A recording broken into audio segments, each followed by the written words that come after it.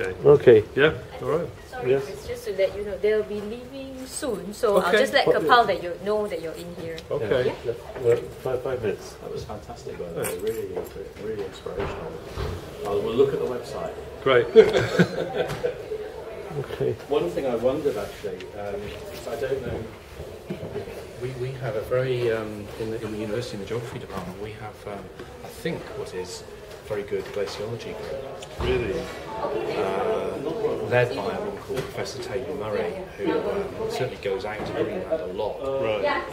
I mean, what they do is probably a bit beyond me because it's quite scientific. But and we also have a program called Bridging the Gaps, which is funded by the EPSRC, All right. which is all about bringing people together from different disciplines. So, if you don't mind, I'll mention this to Sure, the yeah. program manager when I go back. Yeah. And I'm sure you're very busy and you've got lots of other things on, but it may be that Well, we're doing we can invite you down. We're actually doing a project in Cardiff Bay.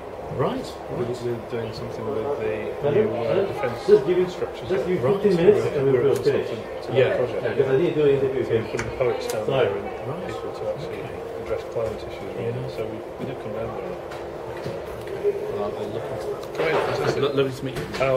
Have you got any copies of the book left, or have they all gone? I think they've just taken them out now. Have they? Yeah. Oh, shit. You know, that one's extra luggage, but I mean, well, would you like one of these?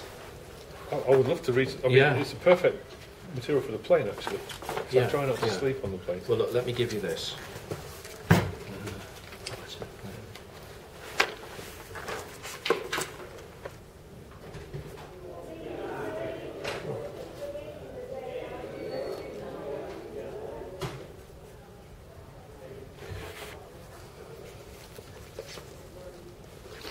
Where are you going? Are you going first thing to eat? We are. I'm Well, not sure. I think I'm going with you. Are you? So Okay. I'll try and find you something as a Don't replication. worry, of don't it. worry. Well, that's great. Thanks Okay, for listening. pleasure. And I enjoyed the history of this. Yeah. It's fantastic. All right. Mr. Chris, Professor Chris. It's all right. Are you ready? Yes, I'm ready. Yeah. Good. Sorry, don't worry.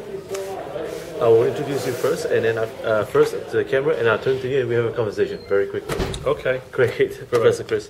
1, 2, and 3. Hi, welcome to the National Quiz Choice Online News. My name is Robin Stienberg, and welcome to the Stienberg Review.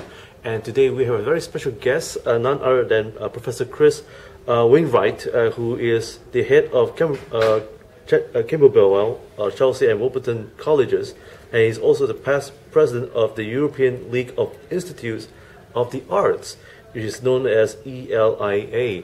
And he's here in Singapore to speak about his artistry and his philosophy of what art means to him.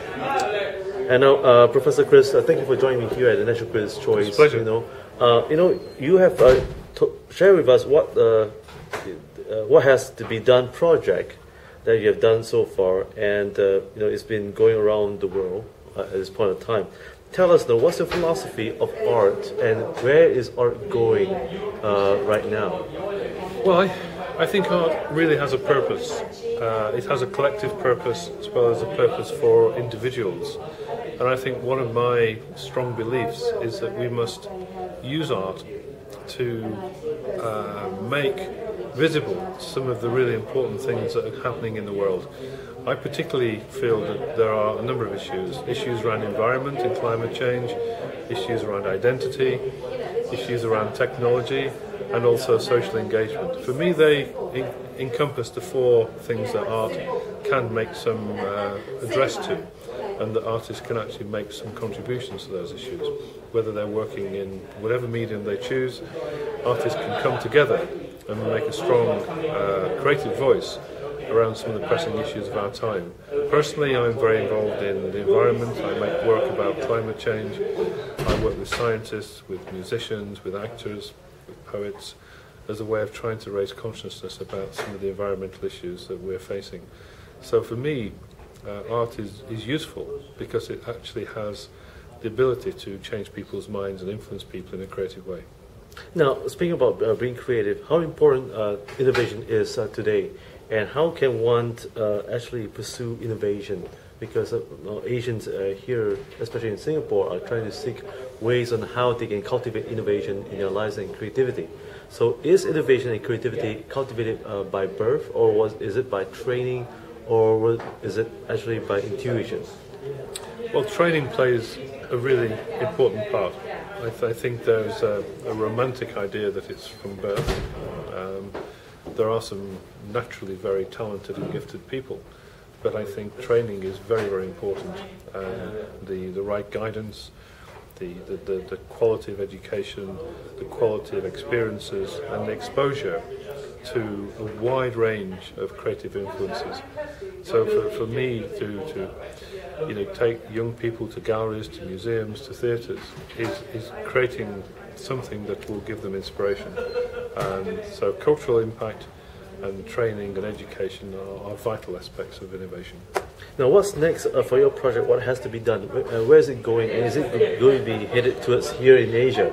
It's coming to Beijing in May.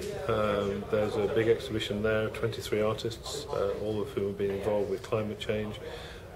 Very diverse group of artists from across the world working in different medium. After that, I think the exhibition will probably stop. It's been touring for 4 years. Oh, wow. And it hasn't been in Singapore yet? It's not been in Singapore. If somebody wants to bring it to Singapore after March, then that's fine. But at the moment, there aren't any plans to take it anywhere after Beijing. But we'll produce new exhibitions from new journeys and new voyages. Now, what was your inspiration behind this project? What has to be done? Well, it was really to reinvigorate the question about the relationship between alternative energy and nuclear power, and whether we can find different ways of solving our energy problems for the future. So it's going back to a discussion from the 1980s and reanimating that discussion in the current climate, where we clearly have very, very high energy needs now, and we probably need to look at more innovative ways of solving the energy problem. Now, alternative energy, Yeah. and nuclear energy. What are your views on this? Do you think that it is good for our planet? And do you think personally, what can be done? I think we have to look at new ways of creating forms of energy that are less damaging. One of the reasons we use oil is because there's huge subsidies going into oil. If we shifted the subsidies towards alternative energy, we would probably have a safer planet. I also think we should think about using legislation to create a waste tax. If we create waste, if we create pollution, there should be a tax on that to stop people looking at using technologies that are wasteful and damaging. Now, what is the role of the artist today? What do you think? Well, I think to address those issues, to make their art and make their discussions around those issues. And before we end, Professor Chris, what's next for you after this wonderful project? Yeah. Well, I'm doing some exhibitions. I'm doing an exhibition in Taipei in March next year. I'm doing an exhibition in Japan about the tsunami. I've just been there a couple of weeks ago to make work there, and I continue to teach and lecture and promote. Any plans for your biography? Not yet. One day. Anyway, Professor Chris, thank you for joining us here at the National Critics' Choice and the Stienberg Review. And for folks, please do keep in touch with us, and also look up at his Facebook or even his website by Professor Chris Wainwright. And in the meantime, keep in touch with us on YouTube. I'm Robin Stienberg. Have a good day ahead. Thank you. Thank you. Thanks so much. Sorry. So sorry.